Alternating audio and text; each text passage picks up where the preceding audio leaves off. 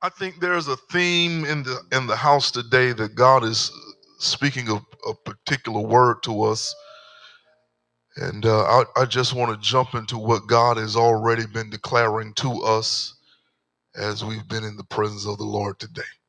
Psalms 37. Psalms 37.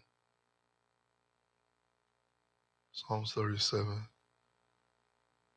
I'm conserving my voice, but if I could sing, I'd sing, "'Tis so sweet to trust in Jesus, just to take him at his word, just to rest upon his promise, just to know thus saith the Lord. I'm so glad I learned to trust him. Jesus, Savior, precious friend. And I know that he is with me, and he'll be with me to the end." Psalms 37, I want verse 3. Verse 3 says, "Trust in the Lord." That's enough. Trust in the Lord. Psalms 37 is a wisdom psalm of David. Some believe that these series of observations represents David's instructions to Solomon as he's grooming Solomon to take his place as king.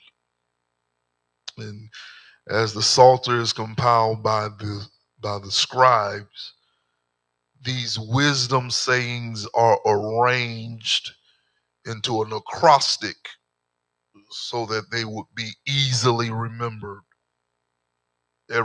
This chapter, every 2 verses, you go to the next letter. David in this psalm, I'm virtual sanctuary, they kind of filling me over like they don't know me. So y'all just say amen in the comments.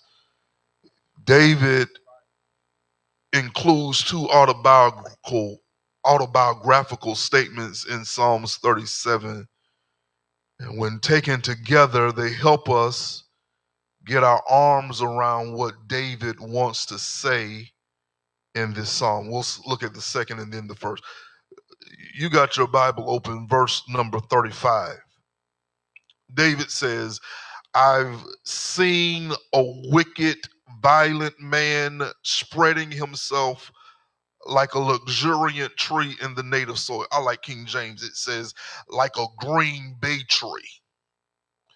Then he says, "Then he passed away, and lo, he was no more.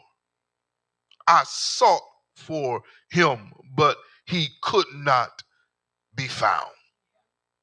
Second autobiographical statement, verse number 25. He says, "I have been young,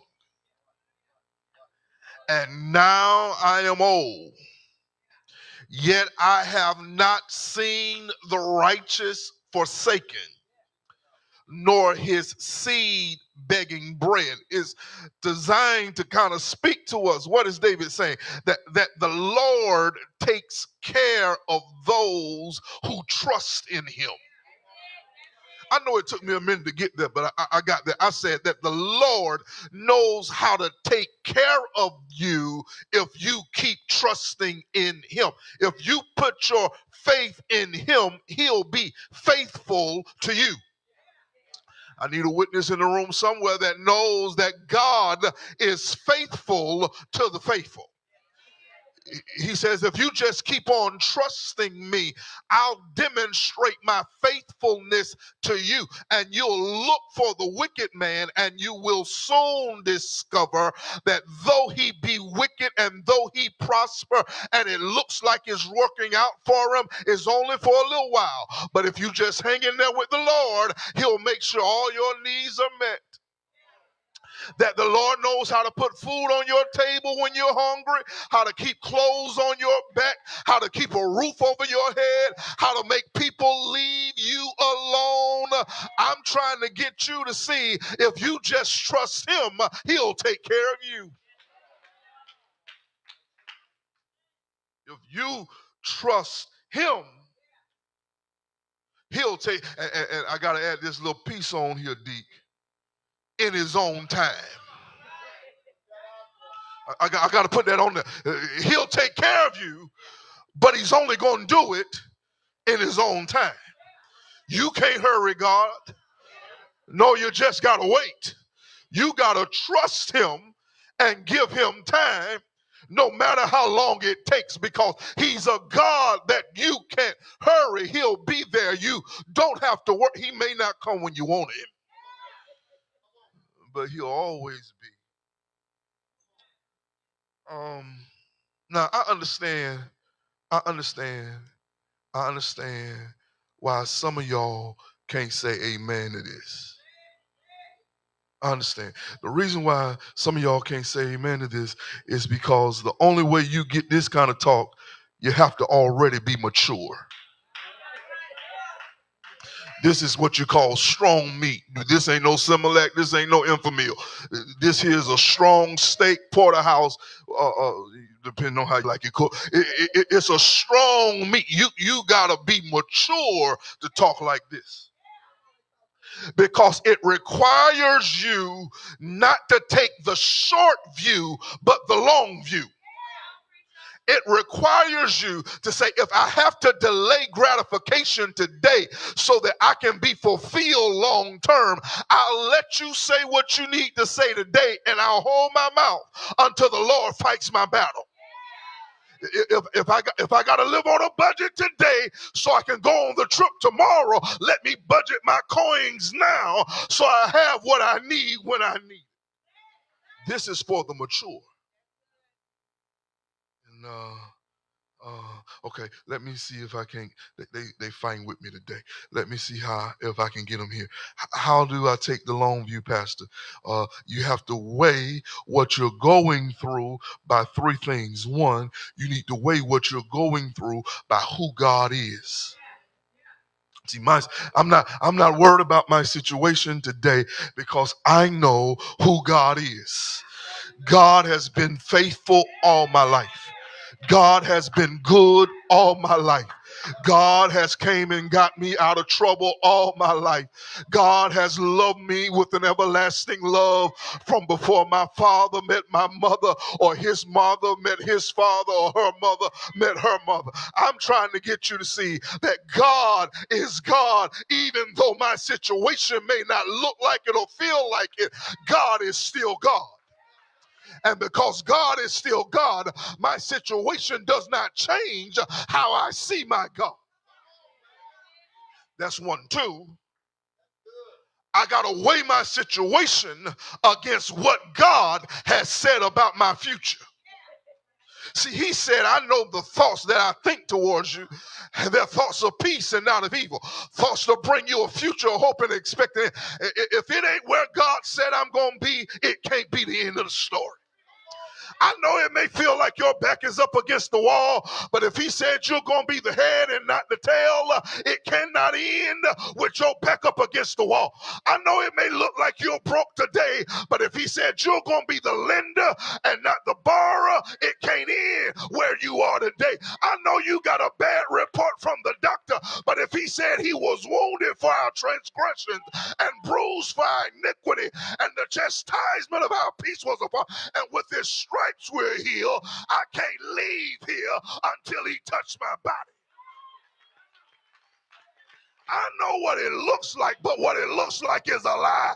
The only thing that is true is what God said. I need to question my situation. I'm almost finished because y'all don't like this sermon. Who God is, what God has said about my future. But then I got to weigh my situation against what God has done in my past. Now, I'm going to tell a piece of my testimony right here. And if it just so happened to be your testimony too, this is where you say amen or wave your hand or blink or something. This is not my first time being low on funds. I've been low on funds before, and he paid my bills. This ain't my first time being sick. No, no, no, no, no, no. I've been sick before. I was sick before. And you know what? He healed my body last time. This ain't the first time somebody couldn't stand me. People couldn't stand me for a long time. And he brought me through that then. And he's the same yesterday. He's the same today. He'll be the same tomorrow. And if he did it before, I'm standing here today as a witness and a testimony that if God has brought me through before, if God has fought my battle before, God will fight my battle again. All I have to do is trust him. See, okay.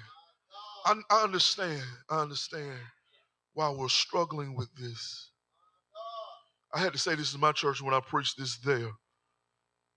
That our default setting is typically to let the problem win. We're more inclined to live in the negative. That's why he starts the psalm the way he does. He says, don't fret yourself because of the evildoer. Why? Because it's easier to be mad than to trust God. Nor be envious of the worker of iniquity, because it's easier to be envious and jealous than it is to trust God. But he says, I need you to be mature in your faith and rise above the right now, to not look at the things that are seen, but to fix your eyes on the things that are not seen and put your trust in a God that can bring you through what you're going through if you just trust him.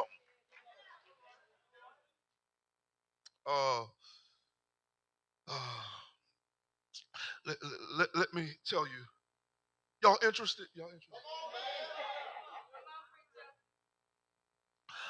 He says, bring it closer, sitting on the road next to you. He says, I don't want you to let what you're going through get you worked up.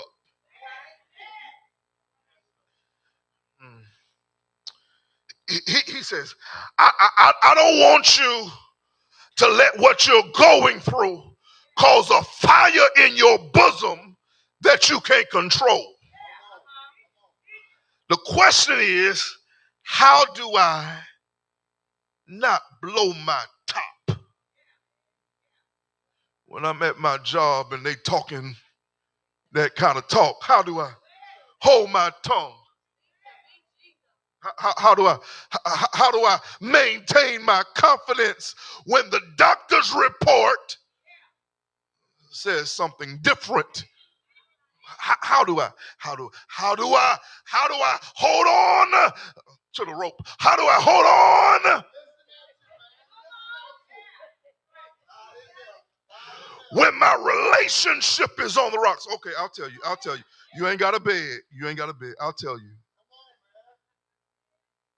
The theme of the song is that you have to trust in the Lord.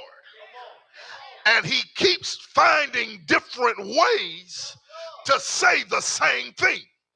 You need to see it. Okay.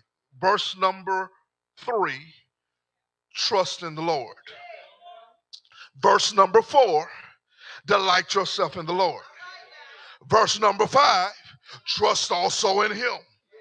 Verse number 7, rest in the Lord. Verse number 34, wait for the Lord. He keeps telling you the way you make it is you got to learn how to trust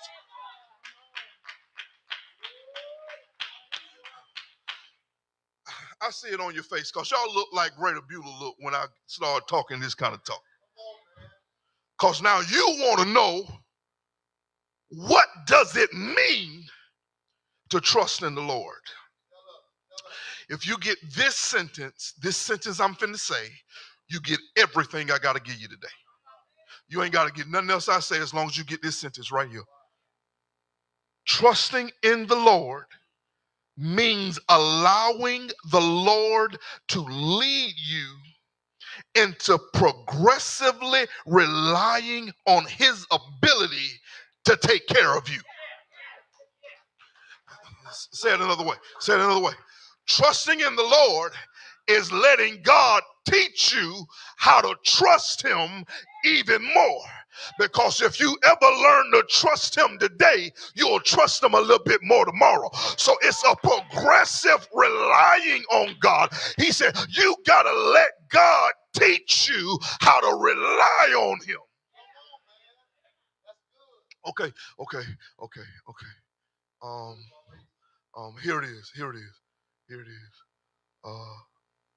Hebrew word. The Hebrew language doesn't have vowels. So when they spell out words, they only use consonants. So Hebrew word for trust is B-T-H. B-T-H. This is the Hebrew word for trust. Several word pictures. Soldier leaning.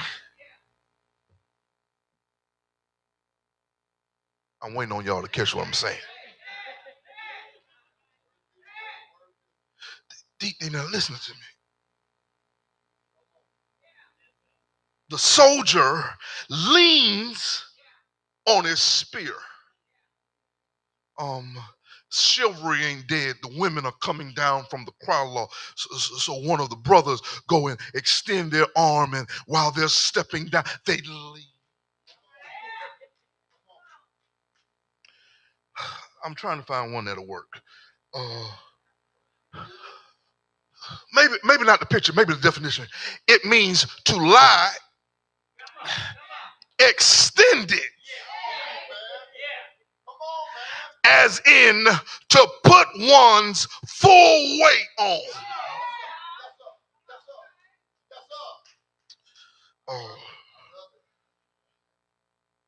You came in church today and you walked down the aisle and you picked that chair, that pew, and you slid down to the place where you chose, and you didn't check under the pew to make sure that the screws were still good. You didn't check that. But you didn't just sit down. You fell down. Your feet came up off the ground. You fell down. You fell down so heavy, your feet, because you believed that pew could hold your weight. That's what it means. I'm in this room by myself. That's what it means to put your trust in the Lord. It means that you completely put all your weight on him because you believe that he is able to hold you up. That's why Peter says, cast all your cares on him. See, this word cast in the text is not to place it down gently. It's literally to hurl. It's almost like throwing a football or a baseball. He says, throw all of that on the Lord because he cares for you. He's strong enough to hold up all your weight.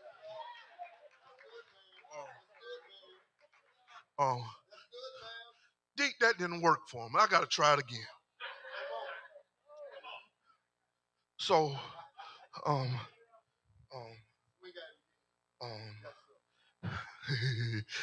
this is gonna be good. This is gonna be good. You're gonna like this one. To heighten the intensity of the word is not just lying extended on the ground, putting your whole weight on it. It's going to be so good.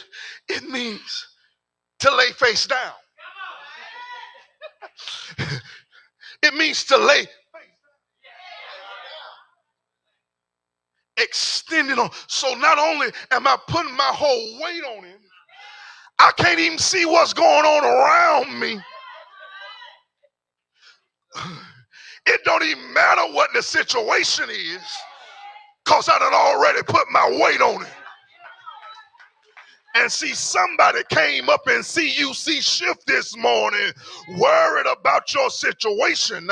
And God had me preach this message to you to tell you, if you really put your faith in him, if you really trust in him, it don't matter what the situation is. It don't matter what it is. No matter how rocky the relationship, it doesn't matter how hard the caseload is, it doesn't matter how low the money is, it doesn't matter how far gone your health is. If you really trust him, you'll put your face down so you can't see nothing but him. I'm going to show you how much I trust him. Parallel passage, parallel passage, parallel passage. Parallel passage. They not liking this sermon social media. Y'all gonna have to help me in the comments. Y'all give me a heart or a like or something. Let me know I ain't by myself. Parallel passage. Trust in the Lord with all thine heart. Wait. You mean to tell me that Solomon put the definition in the words? Trust in the Lord with all thine heart and do not to your own understanding, but in all your ways acknowledge him. And King James says he'll direct your path, but a clearer translation is he'll make your path straight. If you take your eyes off the path and put your eyes on the Lord knows how to bring down the thing that's too high and bring up the thing that's too low and move every obstacle out the way and straighten the path out. But you got to lay on him. You got to lay on him first.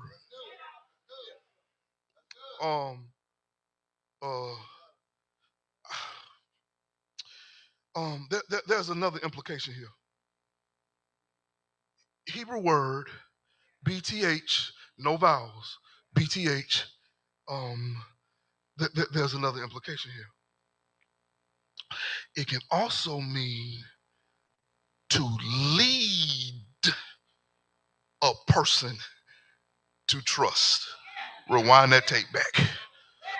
Hebrew word BTH, no vowels, can also mean to lead you to trust. In the New Testament, it's the word to persuade. All right, let me sit here. This suggests that you don't just come to trust God automatically. It's like a woman been in a bad relationship. You know, a woman been in a bad relationship. Dude dogged out, did her wrong, and now she in a relationship with you, and she got PTSD. Yeah, she got PTSD from the last relationship. Every time you grab your bag to go to work, she's scared you gone for real. Like, you know, and you know how it is. And go on and leave. Go on, you ain't gotta stay. You know that. See, you that girl that was dogged out in the relationship, cause you done been through enough stuff in your life to have traumatized you. I know. I understand. You don't want to tell the truth, but you've had enough no's in your life to make you afraid of them. You've gone through enough struggle and strain and trial and trouble and tribulation that you've been scarred. And so the Lord knows that you ain't gonna just open up and trust me. So he says, I'll put you in a situation that will open you up a little bit. Well, you just trust me a little bit. You ain't got to trust me for a big thing. You just learn to trust me for a small thing. And once you trust me for a small thing, I'll put you in a medium-sized thing. And you'll learn to trust me for the medium side. And after I bring you through the medium side, I'll bring you in a large trial. So you learn to trust me with the large. And then I'll put you in an extra large and a 2X and a 3X and a 4X into a deluxe until you just, I trust the Lord for everything because he's leading you.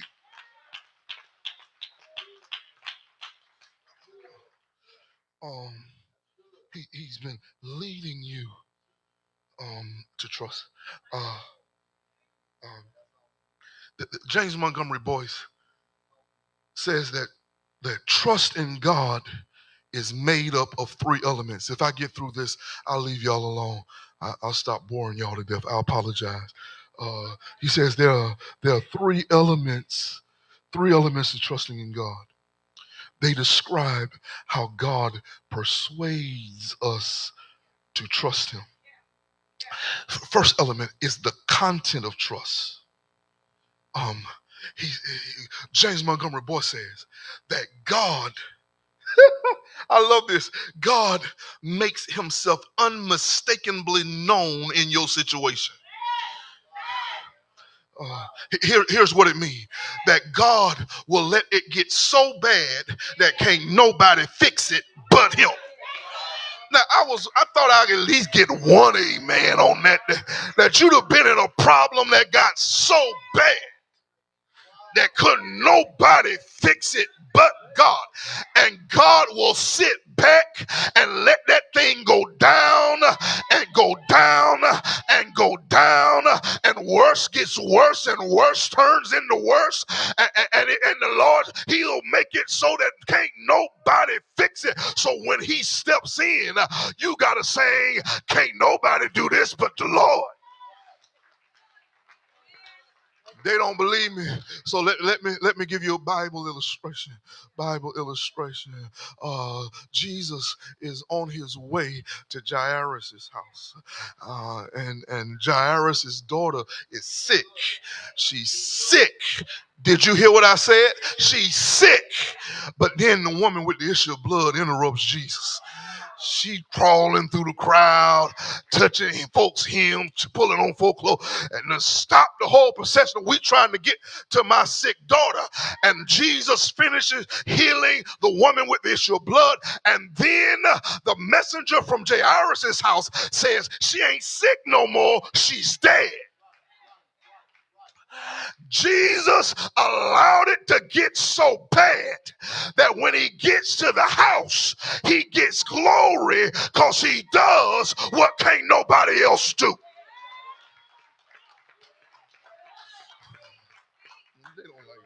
He does. Well, okay, she had just died. Okay, Lazarus, your friend, is sick. Jesus sits for a few more days until Lazarus is dead. Not just dead, but dead for 4 days. And he says, move the stone, and says, Lazarus comes forth, because he does what can't nobody else do. And I don't know if you've ever been there in your life, but I've been in situations where couldn't nobody do it but the Lord. Couldn't nobody. All right. I ain't seen y'all in a while.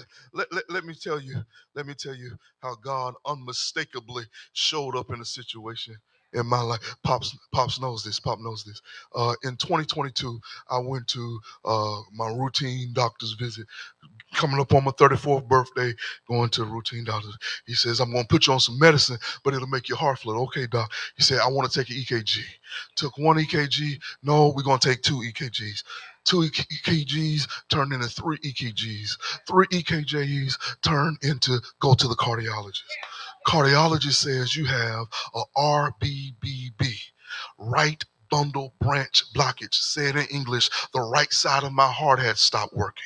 The muscle of my heart was getting hard. My pulse had slowed. My heart rate had slowed. And I'm sitting there. I'm like, Doc, what can we do? And he says, all we can do is wait for you to have a heart attack. We can't have no surgery. There's no therapy. There's no procedure. There's no medicine. Okay, Doc. And so I kept on preaching. I ain't stopped preaching. I preached everywhere, fulfilled all my engagements. And I went back in October. A sickness that can't be helped. All we can do is wait for a heart attack. I went on preaching and the Lord moved the blockage. I went in October of last year. No blockage. Wait. Now, I'm going to tell you why you should shout. Because I went to the doctor on Thursday. And doctor on Thursday said, well, it still ain't there. I said, well, thank you. And got my bag, got my baby, and I left. Because God makes himself unmistakably known in the situations of your life. I can't say a doctor did it. I can't say a medicine did it. I can't say therapy did it. God did it. And I just want to know if there's anybody other than me that got a God did it.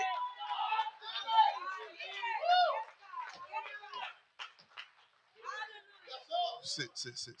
Here's number two. The content of trust. The content of trust. I was looking for you, bud. Content of trust. Consent of trust.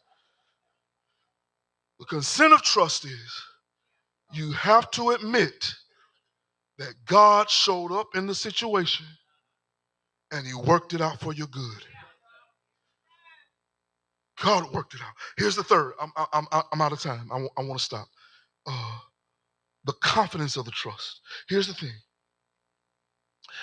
After I got finished with that doctor's appointment in October, I went and sat down in my car. This is the confidence that comes from trusting God. I went and sat down in my car, and you try to be strong, but I was strong in the doctor's office. I was good. I was good on the elevator. I was good walking through the lobby. But as soon as I shut that car door, tears started falling because that man told me that I was going to live with this for the rest of my life. He said the only way we're going to treat this is if you have a heart attack. And I was sitting in the car crying. And you want to know what? The Lord talk a little hard to me sometimes. He said, boy, what you crying for? Well, he just said I didn't have a... He said, but didn't you know that I'm always going to show up for you? Hear what I said. God said to me sitting in my car in the parking lot of St. Francis Hospital behind the Butler Pavilion. He said, I'm always going to show up for you. Y'all still hear him talking to me? I'm talking to you. God sent me to tell you that I will always, I don't care what the situation is, I will always. How do you know he's always going to show up? Because I have history with God. And my history with God says he always shows up. Here it is. Last thing.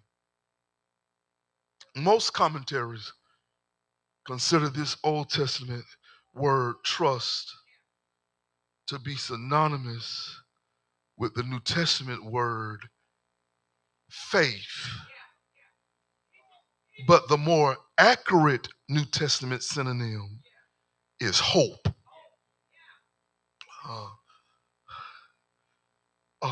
Hope is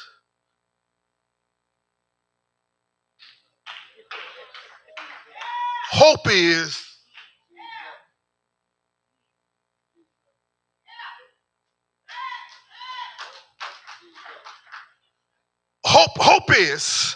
looking forward with a confident expectation of a good result coming in the future. See, trusting in the Lord equals hope because it says that I don't know how he's going to do it. I don't know when he's going to do it. But if I know anything, I know there's one thing, that he's going to do it. I'm looking forward to it. I heard Reggie Sharp tell this illustration. I want to see if I can't find C Sharp and finish with this. Reggie Sharp said that the preacher, yeah, I want to hear C Sharp. Thank you. Reggie Sharp says that the daddy was in the office preparing sermon notes, and he heard noise in the living room.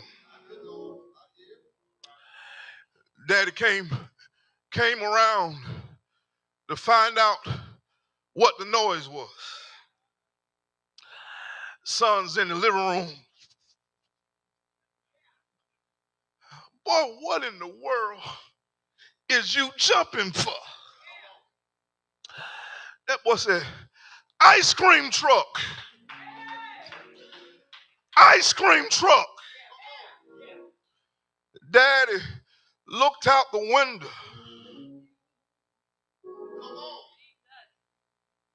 Ain't over there.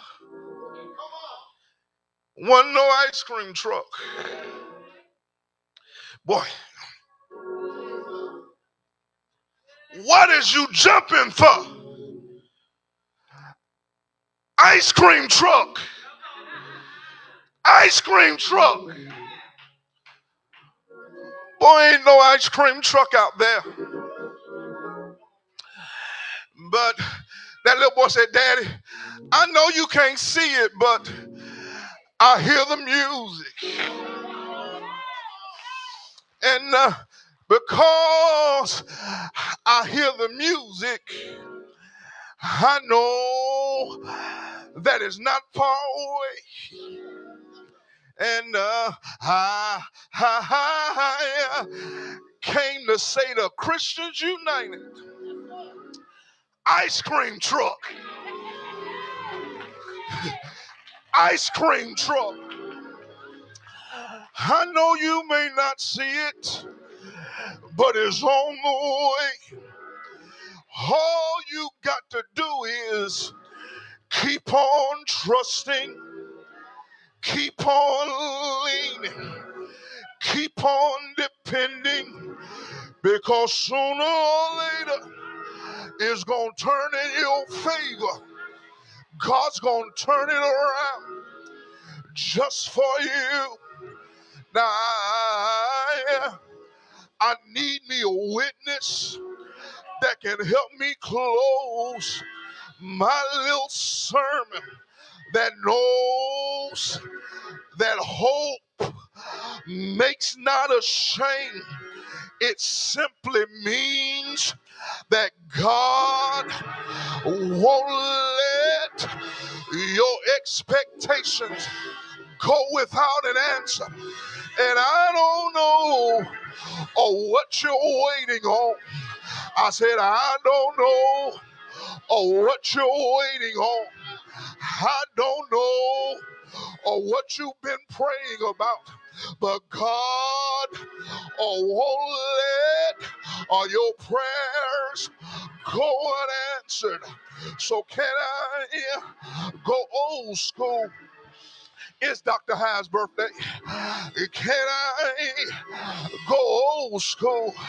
Used to hear him sing, hold to his hand, God's unchanging hand. Build your hopes on things eternal and hope. Wait, hope. Y'all won't help. I said hold to his hand. I'm trying to find somebody that got a good expectation, that's been waiting on the Lord to show up in your life. I got a good word for you. They that wait upon the Lord shall renew their strength. They'll mount up with wings like eagles. They'll run and won't get weary. They'll walk and they won't faint. I just came to tell you, keep on trusting. Woo! Keep on trusting. Woo! Keep on trusting. Yeah, yeah, yeah. It's Reverend High's birthday. Can I act like a Baptist preacher? He laid down in a borrowed grave, had to wait all night Friday, had to wait all day Saturday, had to wait all night Saturday night. But if you keep on waiting, early, I said early, early Sunday morning, waiting will soon be over. Up from the grave, he rose with a mighty triumph over his foes. He arose the victor of the dark domain, and he lives forever with the saints to reign. He rose, he rose, he rose, yeah, he rose.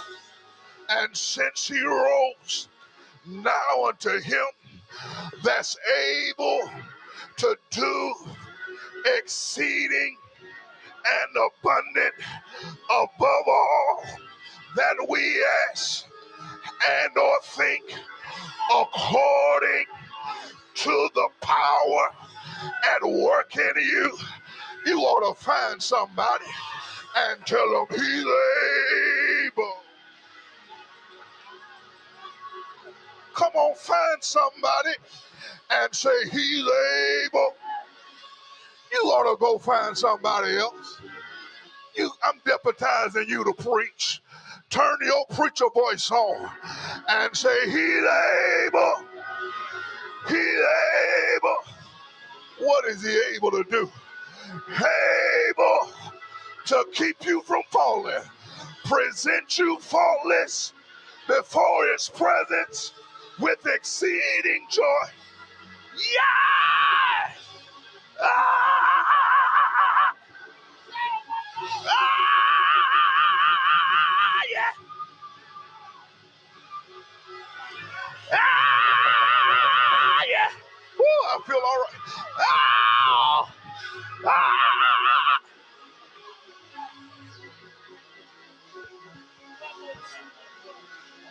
Ah! Yeah! All right. I need one witness. Okay. They told me I couldn't stop preaching. So I need you to help me. Why don't you get you a neighbor, grab him by the hand. I don't want you to tell him nothing, but if what I say fits how you feel, I want you to squeeze that hand. I said, if the Lord made a way out of no way, squeeze their hand. If the Lord ever touched your body, squeeze that hand. If the Lord saved your soul, squeeze that hand. If the Lord turned your situation around, squeeze that hand. Now you ought to help me. Look them in the face and tell them you don't know like I know what the Lord has done for me. And since you can't praise him, let me praise him. Let everything, woo, let everything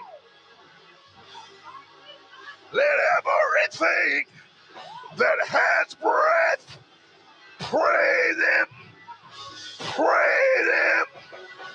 Come on, help me. Praise him. Clap your hands. Lift your voice. Praise him. He's worthy. Worthy.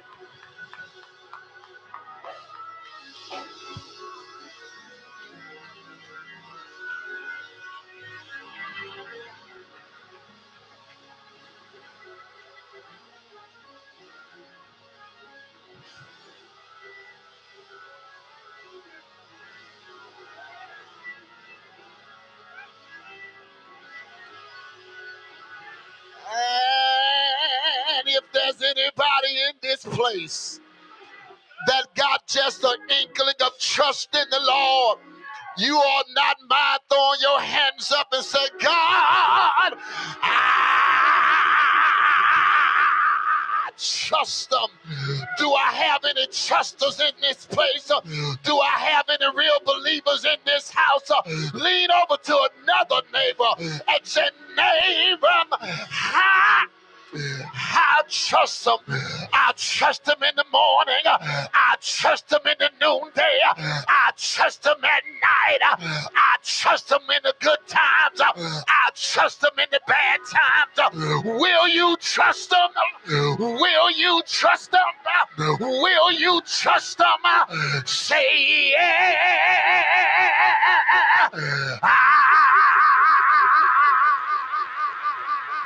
know he will. I know he will.